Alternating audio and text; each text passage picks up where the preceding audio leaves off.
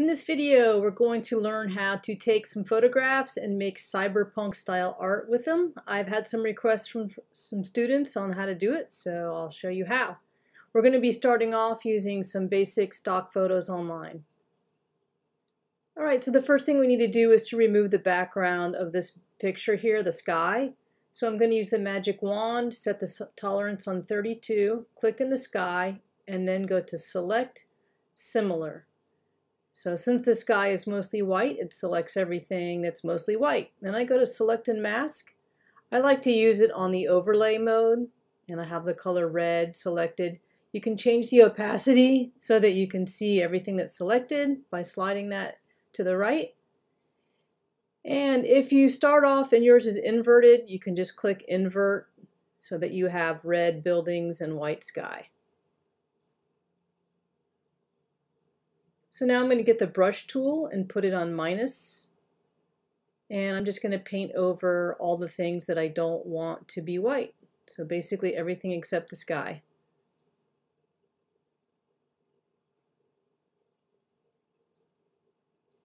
Make sure your tool is on minus for this.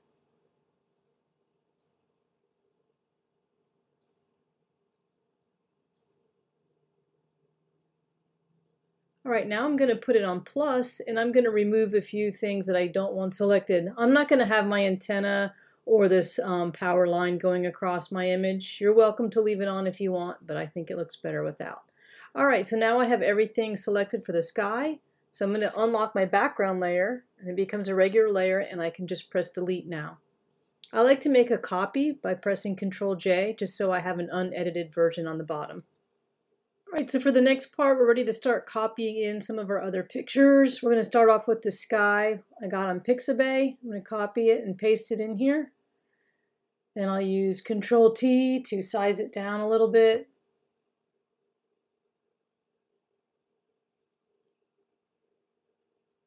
Then I'm going to go to Edit, Transform, Flip Horizontal, because I want the lightning to be on the open area of the sky in my picture.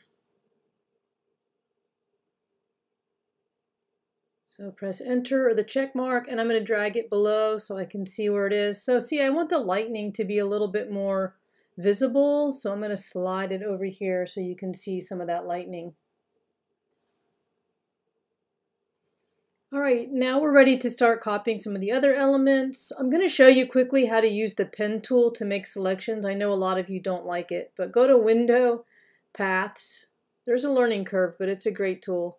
Go to Paths, then get the pen tool. You can press P on your keyboard, and then just do like connect the dots. Just click and drag different points on here. I'll give you a more in-depth lesson on how to use the pen tool later, but I'm just going to quickly select half of this vest. You'll see why we're only doing half in a little while. So once I have all my dots, then I close it when I see that circle on the side of my pen. Now I can go to Save Path. You don't have to save it, but it's good to save it. You'll see why a little later in this assignment. And then say Make Selection. Alright, so now I'm going to copy and paste that in here. I'll name this layer Vest. Alright, in this one I already saved the path for you. I thought I'd save you some time. I'll give you this file with the path already there. So you click on Paths and see that blue highlighted line. And you can go to Make Selection. Say OK.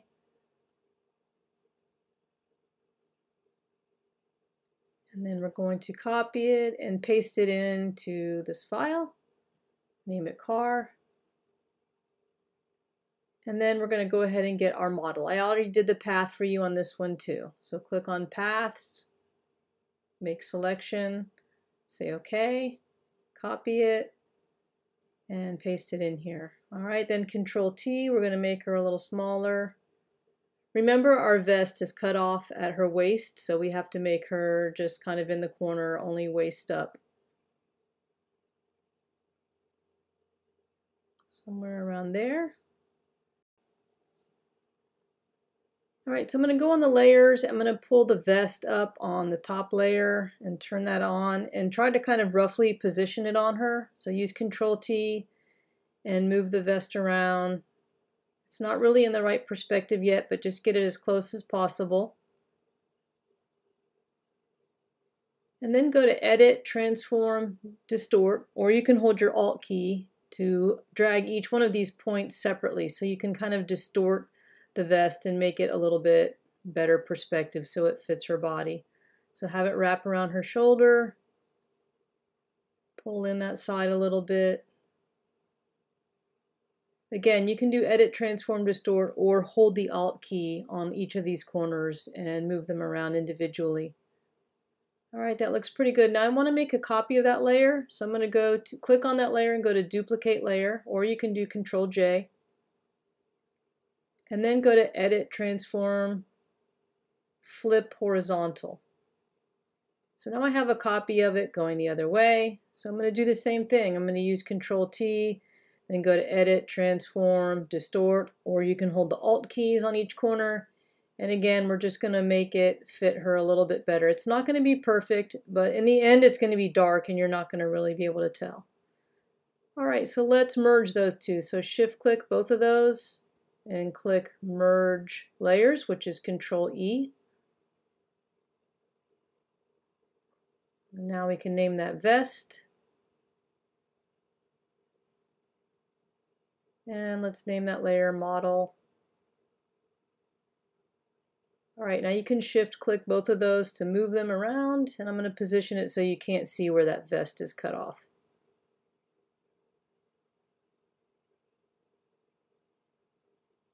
And I want to flip her the other way. I think that the lighting is going to look better in the end with her flip. So do the Edit, Transform, Flip Horizontal again. All right, let's go to this car. It's not exactly the best photo. It's a little out of perspective, but it's good enough for this. So use Control T, rotate it a little bit. The street is kind of going uphill, so you can rotate it a little. All right, and put it over there in the corner, somewhere around there, and press Enter. All right, so now the fun part, we're going to start colorizing this, and this is when it'll really start looking more like a cyberpunk art. So click on the sky and go to Image, Adjust, Color Balance, or Control B. I'm in the midtones, and I'm bumping up cyan, magenta, and blue. Then I go to the highlights, I do the same thing. There's not an exact number that you have to put in here. It's up to you. Shadows, cyan, magenta. I'm going to bump up the magenta a lot in the shadows, and I'm going to leave the blue there. All right, so now we're going to do that on all the layers. But first I'm going to go to Image Adjustment Levels, and this is where you can adjust like the darkness and lightness of the photo. Just do a slight adjustment there, not totally necessary for that one. All right, I'm going to name that city. Now I'm going to do the city layer, Image, Adjustments, Color Balance, Control B. Again, I'm going to pull in some cyan and magenta and blue on the midtones. Do the same thing on highlights, add cyan, magenta, and some blue. And on the shadows, same thing. This is when you really start making it look colored the way that we're trying to do here. So I'm going to bump the blue all the way up on that. All right, so we're trying to make this look like nighttime. It's starting to look a little better. I'm going to go to Image, Adjustments, Levels, and I'm going to darken the city scene a little bit more. There's no exact science to this. It's your art, so you can make it look however you want. All right, I think that looks pretty good. All right, so now we're going to work on the car. Go to Image Adjustments Levels. Do that first before you do color balance, because really it needs more level adjustments than anything. So I'm going to pull that arrow at the bottom right over to the left some more so it looks darker. Then I'm going to pop out the highlights a little bit more. Adjust the midtones. Just keep sliding them around until you start to notice a nice contrast and a lot of darks. All right, now we can go ahead and do the color balance again. Control B. Always pulling in more cyan and magenta and blues.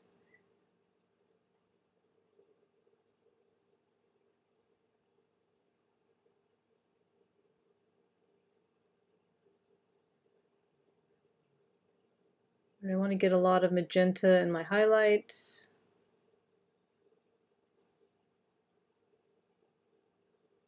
Now for the model, do the same thing, image, adjustments, levels.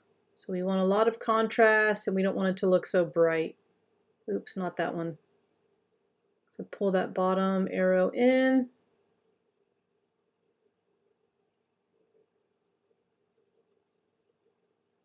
Make it darker. And then go to the color balance, Control B again. Again, we're going to pull in cyan and some blue. Do a little more blue on this. I don't think she needs as much magenta with her coloring. Alright, and then same thing, we're going to do the vest. So go to Levels, Image Adjustments Levels. Again, pull that bottom right arrow in so we can lose a lot of the brightness.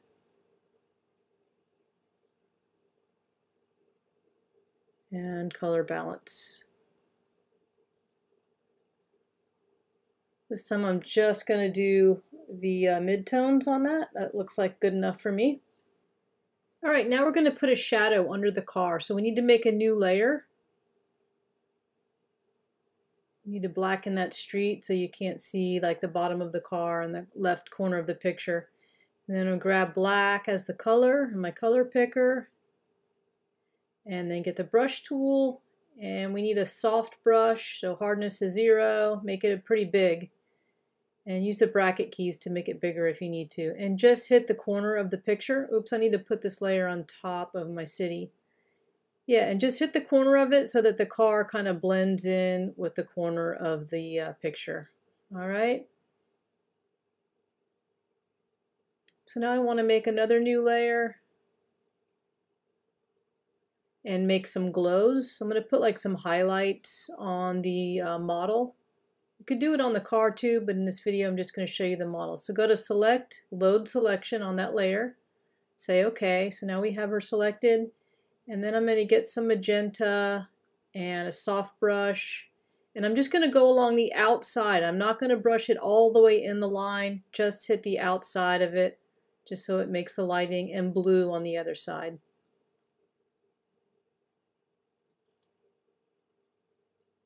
Alright, now I'm going to make another layer. And we are going to start doing the neon, which is when it really comes to life. So you're going to put that layer up on the top. Get your lasso tool and zoom in to some of the signs. So if you hold the Alt key while using the lasso tool, it makes a straight line. So keep your finger down on the Alt key or use the polygonal lasso if you prefer. And go around just some of these signs on the edges until you have a selection. Then choose white and go to Edit, Stroke. And make it, let's see, I tried 3. I think that's a little too much. Let's go with 2. So change it to 2 pixels with white and put it in the center. And then we're going to go to add a layer style. So click either on Effects at the bottom or go to Layer, Layer Style, and choose Outer Glow. Now it starts to look like neon. So outer glow, you can pick your color right there. I have it on screen. You can change the size of it down here. I just have a small glow on mine. So you can change it to any color you want. On this one, I think I'm just going to leave it blue for these. I'm more of a cyan blue because it goes with the art. So I'm going to make one layer of some blue neon. So I'm going to speed this up and just do some of the outlines on these signs.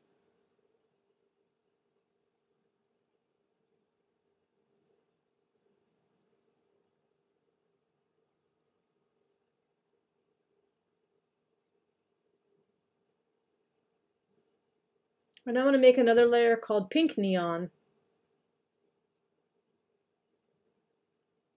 And I'm going to do this the same way. I'm going to add the layer style and add an outer glow. This time I'm going to change the color to pink. Say OK. and do the same thing. Get my lasso tool, go around the edges of some of the signs. I'm not going to do all of them in this video, but you kind of get what to do. Now if you get the brush tool and you put it on 100% hard and make your brush like 2 or 3 pixels, you can actually paint anything on this layer and it will look like neon. All right, and I'm going to use that to just trace some of the lettering that are on the signs. You can use it to do other really cool effects around the car if you want to give it some neon. But in this video, I'm just going to show you how if you just trace over some of the lines that are already there with the brush tool, it can give it a really cool effect. All right, I'm not going to show you me drawing all those because it takes too long, but I want to show you one last thing, and that is to make a glow layer. So make a new layer and get a brush. Make the opacity really low, like around 10 or 15, and use the colors that you used for your neon. And make your brush soft and big, and then just brush lightly on there just so it kind of gives it a little bit more of a lighting ambiance to it.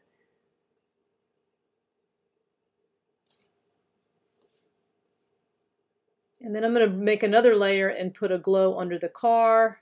I'm going to cut out that window on the car layer and then get the magic wand tool to select it and make a new layer, fill it with white, and then just lower the opacity of that layer. That way you can see through it, but there's still a reflection.